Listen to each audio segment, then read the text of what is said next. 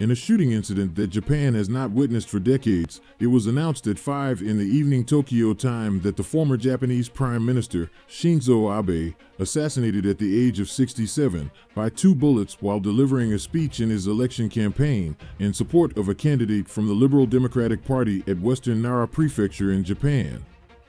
Before announcing his death, Abe was taken to a hospital in Kashihara, Nara district, unconscious and in critical condition, where he was receiving treatment.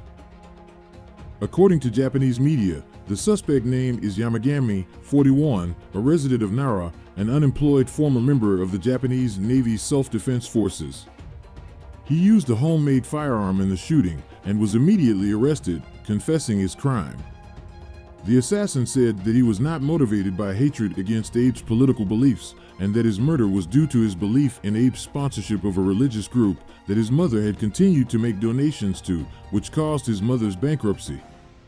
Investigations indicated that the accused had been visiting the places that witnessed speeches Abe has repeatedly given recently.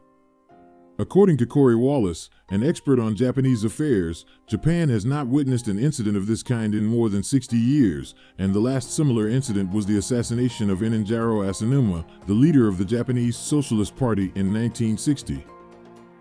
The current Japanese Prime Minister, Fumio Kishida, says, "The armed attack during the election campaign, which is the basis of democracy, is an unforgivable act of barbarism, and I condemn it in the strongest terms." He also suspended his campaign to return to Tokyo to follow the developments of this incident and immediately set countermeasures to maintain the security of the candidates during the election campaign. He held a press conference condemning this act and warning the former prime minister and that he would not hesitate to hold the elections as scheduled and would not give in to violence or terrorism. Shinzo Abe's political career. He began political work in 1993 when he assumed party positions and was chosen as prime minister for the first time in 2006. He was the youngest person to hold the position in Japan after World War II, at the age of 52, but he resigned after only 1 year that witnessed political scandals and the defeat incurred by his ruling party in the elections. But he attributed the decision to resign to ill health. Then he returned and took office in 2012 after his party's sweeping victory in the elections. During this period, Shinzo was seen as a symbol of change and youth. During his second term, he achieved major economic reforms, established extensive diplomatic relations with many countries, stimulated an increase in birth rates among citizens, and introduced a controversial consumption tax in 2019 aimed at contributing to the Social Security system.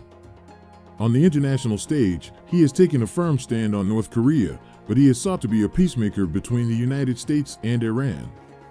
In the late days of his term as prime minister, his popularity fell to the lowest level since he took office and faced sharp criticism for his handling of the corona pandemic, as his policy in combating the epidemic was described as slow and confusing. In August 2020, he announced his resignation from his position due to illness. All that made him spending the longest period in the position of prime minister in the history of Japan. Who was Shinzo Abe? Shinzo Abe was born in Tokyo in 1954 to a political family with great economic influence nationwide. He studied political science at Shirkai University in Japan. He descends from a well-established political family. His father was a foreign minister, his grandfather was a prominent politician and parliamentarian, and his maternal grandfather was a prime minister as well.